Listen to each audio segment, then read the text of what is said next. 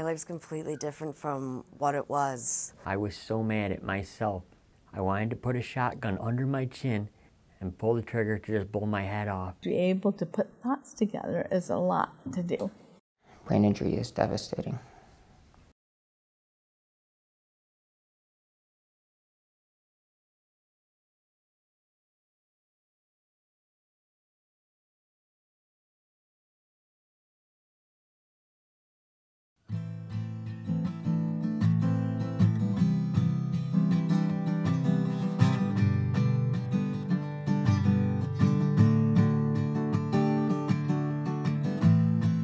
I was going to college at SUNY New Paltz, and I worked on top of the Mohawk Mountain, a Quaker-owned hotel on top, and I got done with work at around 11 p.m., midnight, and I was driving down the mountain, and I probably reached for something. They think a deer ran in front of my car.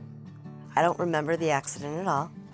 I went into an instant coma because my head hit the metal that lined the windshield. And I put a hole right here in my forehead. And I was in a coma for about a month and a half.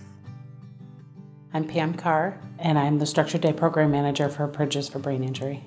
I put together members' plans that come here for a Structured Day program, set their goals after speaking with them, and then go into their team meetings and discuss those goals and where they want to get to. So I set up different activities throughout the month for day program and Saturday rec events, which could be anything from going out into the community or doing a community project within the building that we will take out to somebody and deliver. Sometimes during the weekdays as well, we go out into the community. Today, for instance, they went to Gleaner's Community Kitchen to eat lunch. And then our other trip today was the bowling alley. So a few went there, a few went to Gleaner's Kitchen. This month we're working on doing baking groups and making cookie trays to hand out to area nursing homes and stuff. And then we are also working towards, we have a holiday bazaar coming up at the end of November where some of our members are going to get to sell some of their crafts.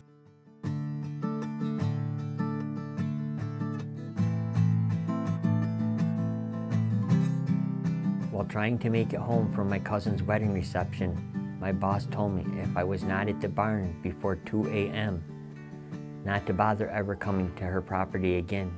I was severely drunk. I then drank a half a gallon of Jack Daniel's straight out of the bottle in less than 15 minutes. I tried to make a 90-degree turn to the left at way over 100 miles an hour. The police say I drove through 2 telephone poles before it ejected me from the truck. My brain slammed around inside my skull so hard, it severed my optic nerves. It detached them, which makes me legally and totally blind. I spent 5 years in coma. And if you ask me, it was only 2 seconds. Because when I come out of my coma the day after Christmas in 1998, I woke up, I sat up and said, a dozen eggs, a pound of bacon, and 5 million pieces of milk? Now, please. I meant to say glasses. And I don't know why, but for some reason it came out pieces. Christopher actually has a couple of groups that he goes to speak to each week about drinking and driving. He has grown in that he's out talking about it now, whereas before he wouldn't. I will be happy just to stop one person from making that nasty mistake that I made.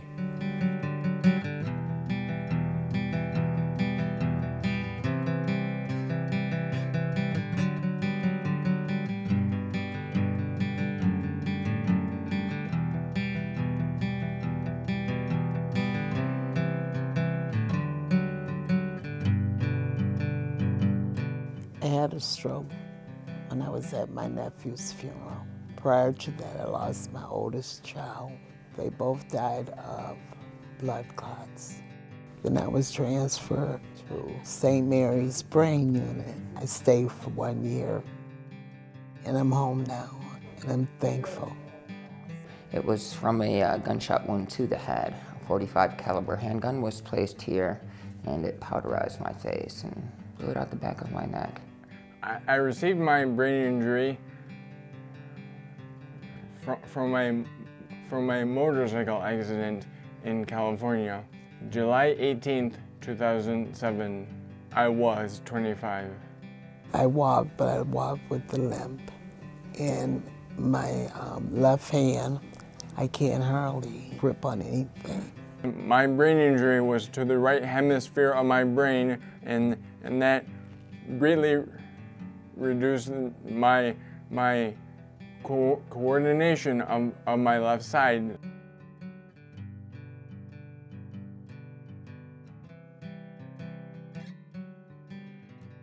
Brain injury affects a number of areas of your life, everything from the psychological to the physiological. So yeah, there's the challenges of learning to walk again, talk again, hold a pen and write again. I needed to relearn how to write legibly, and I'm still learning how to throw a baseball again. Nick is a story within of himself. You know, tragedy to triumph, really, for Nick. He's one of our veteran members. He's been here from the beginning, and he brings his sense of humor in. He has his own home. He drives a car. A lot of our members don't do that. They don't have those abilities to be able to do that. So Nick is kind of the bar.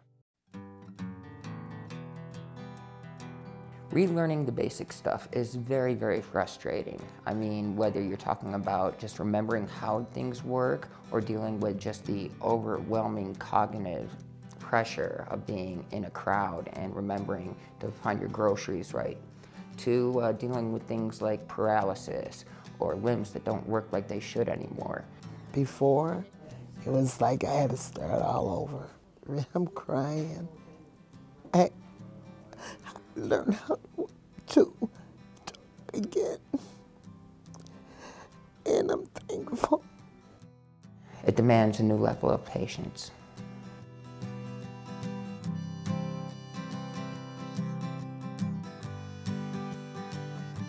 My thinking is completely different.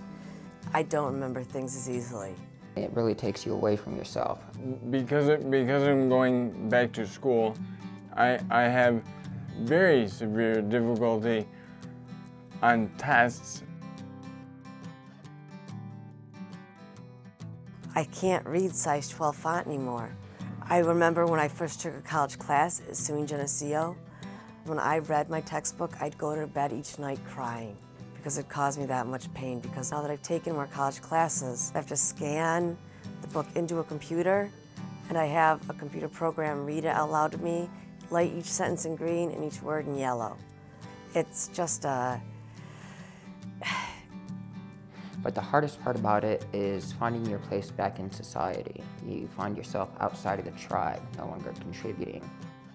I was a CNA for 30 years at Monroe Community Hospital. I knew everybody in the building, all the residents, because after being there so long, you know them. So that's my next goal, is to go visit them. My favorite thing about the Bridges program is their signature program called the Wildlife Defenders, which is an education outreach program that is owned and run by adults that suffer from a traumatic brain injury. Sophie here is one of our many education animals out of about 40 different species. Now, she is native to New York. This is a North American porcupine. We raised Sophie since she was a baby so that she's quite imprinted to humans. She does have 30,000 quills underneath this fur. Researching and taking care of the animals is a big part of our work. They all need their own habitats to maintain. They all have unique diets that they get down on. Of course, she's enjoying her morning pretzel. We have porcupines and kangaroos. We have coypoos. We have armadillos, macaws, and everything from stick bugs and cockroaches to alligators and lizards of all kinds. The point of the Wildlife Defender program is not only to get these amazing wildlife education animals up close and personal and into the classrooms for the kids to meet, but also to help our program members get back into the community, build their confidence and self-esteem while giving back to the world. I actually worked in brain injury for 15 years, and I've worked here for 5 years now. I've always been interested in the animals. The members are able to interact with the animals by helping to take care of them, keeping their enclosures clean. They also take a big part in raising these animals. We get a lot of our animals just as tiny babies, and the members get to watch them grow. They get to handle most every animal while it's still young. So they get that interaction. It's pretty special. You could see it in their eyes. They just love it. My advocate, Yvonne, we were talking about places to go, and she wanted me to go in the city, and I said, I don't want to go in the city. I want to go in the country, and I want to see birds and butterflies and trees and animals.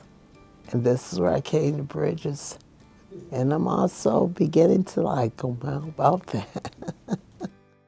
Coco, I love.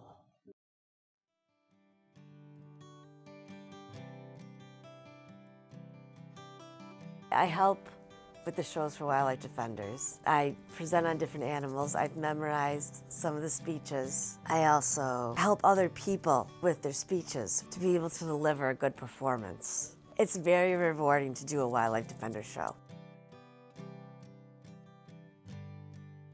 I was taking Yaz birth control pills. Aaron had his stroke because he was doing drugs.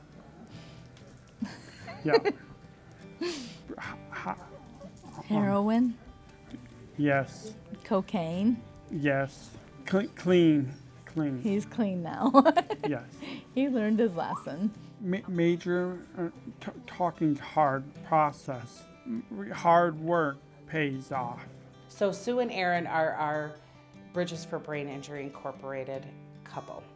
They're engaged to be married, and I have to tell you that their story is such an inspiration to me because they met through here at Bridges and had seen each other kind of across the room, didn't say too much to each other at first. I started coming to Bridges about 6 months before Aaron, and when Aaron walked in, Aaron could not talk very well. That's how we met, is that I basically spent every day, 3 days a week, teaching him how to speak clearly. We just created a bond after a year. Sue is somebody that I look up to. She's kind of like the mom of the pack, and everybody's very respectful to her. Initially, when I had my stroke, I had a difficult time talking. I had to go through speech therapy to learn how to eat again because my left side is paralyzed. So I can understand everything that Aaron's going through, even now. And so I know I know how to present information to him because I know how overwhelming it is to have too many choices. Sometimes the answer has to be supplied to you. This is the best part for me. For them to get married, Aaron needed to work on his walking, and he also wanted to be able to say his wedding vows. And so until he can do that, they're not going to get married. So those are their goals. So not only do you build friendships here, but you can build relationships that will last a lifetime. A month after my stroke, I had blood clots in my lungs. One of the things I learned was to sing, and that would keep my lungs open. And when I came to Bridges and I met Aaron, and I said, one of the first things you have to do before you can talk is to sing, because you already know the words, and that you learn cadence of how to speak. So one of the first songs I had taught him, because he was always saying, God is good to me, was the Johnny Appleseed song. Oh, the Lord is good to me, and so I thank the Lord for giving me the things I need, the sun, the rain, and the apple seed. Oh, the Lord is good to me. I think the one person who stands out to me the most with the most change is Aaron. I'm gonna get emotional. He just has grown so much. I'm so sorry. He's been involved in speech therapy within the last 6 months, I'd say. You couldn't understand him when he talked. And now you can. And he can put sentences together. And his words just come out so much clearer. Aaron loves to cook. He loves to shop at Wegmans and cook their recipes from their menu book. Every Friday he brings it in and serves it to everybody.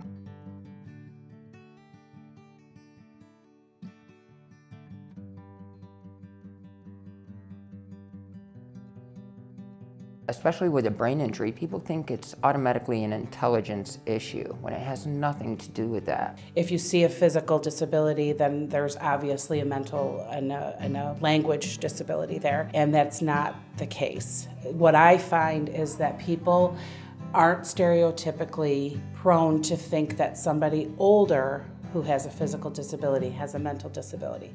They might realize that there could have been a stroke or something like that.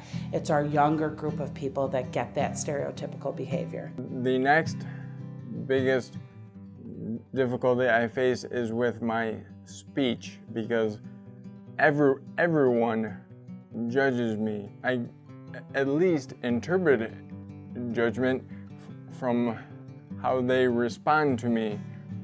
The people that don't know me tend to talk to me slow and like I'm mentally handicapped, and that's offensive.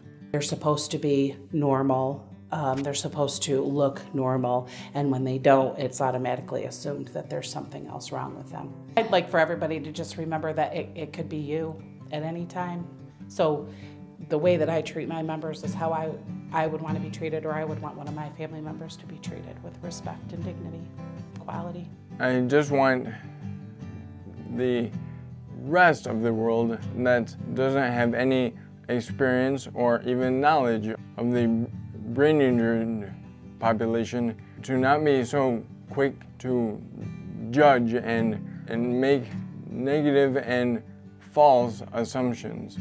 You never know what someone's been through. Bridges is like one of the better organizations just for people that, with brain injuries, just to be independent, to do wildlife defenders in front of people, to help you feel good about yourself and to make a difference, in the community. That is the reason why I really like being a part. And when they get up there and they public speak in front of these children, it gives them a great self-esteem boost that they really need. We are putting adults with disabilities in front of school-aged children as diversity, so they see these folks as no disability whatsoever. They become role models, they become educators. It is extremely special, and to watch it's amazing. And to watch the people in the audience, their opinion of brain injury is definitely changed. Bridges has helped me significantly because it is a recurring event that I can count on.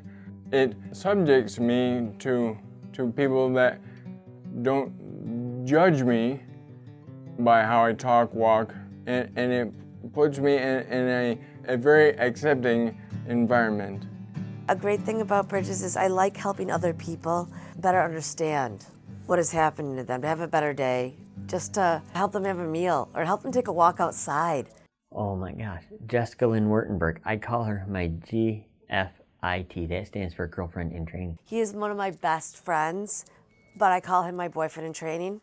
If I start to get upset or somebody starts to get me going, she'll ask me if I would like to go for a walk. I say yes. I stand up from my chair. We go outside and we walk. And it does help. I enjoy this job. It's very close to my heart and it's very rewarding, and I gotta tell you, most of my members are very inspirational to me. I am extremely proud to work here each and every day. I have done hundreds of programs, and each time is just like the first. When I see a member get up there and present on an animal, my heart it swells.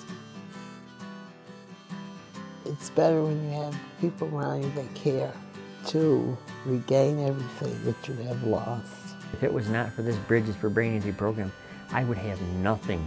I would sit at home all day sitting in a recliner, just spaced out, just like duh. I have gained a much higher level of patience and understanding of other people. It's made me more of a humble person and someone that is more into meaningful things. Before, I was just out for making money and going out and partying. When I go back to college, I want to work a job that I'm helping others, not where I just, make a quick buck. I like having more morals now. It's hard to feel lucky about an injury like that, but the fact is, I couldn't be happier where I'm at and doing what I do and helping to rescue others with the injury. Because his right side is gone and my left side is gone, and he doesn't talk well, and I have no problem talking. I just say, together we're a whole person. Yep. And that's just our slogan. Sometimes it's the path we've taken in life that has arrived to where we are. I'm just a blessed girl. That's how I'm able to see a lot of this. I learned that you can do this. Because the only difference between you and I right now in life is a split second in time. And we all struggle with different challenges, but when you put them all together, it's one.